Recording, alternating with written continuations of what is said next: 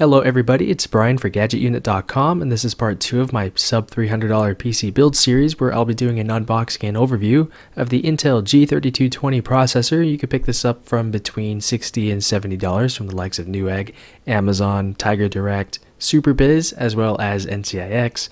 I picked this up from Newegg. So here is the front of the box, here is the left side, and here is the back of the box. And that just has a bunch of barcodes. So once you go ahead and break the seal to the box and pull out the cardboard, you do get the Intel heatsink fan. More on that in a second. You also get a McAfee security booklet if you'd like to look into that.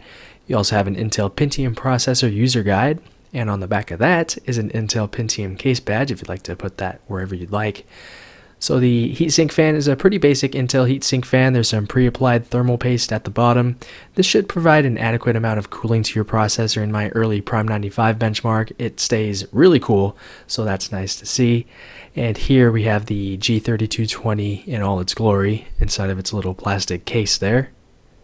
Not too much to see on the processor. And that's pretty much it with my unboxing and overview of the Intel Pentium G3220 processor. If you have any comments, questions, or feedback about this or anything else, feel free to leave those down below in the comments area. But that's it with the video. So thanks a lot for watching, and I'll talk to you all very soon.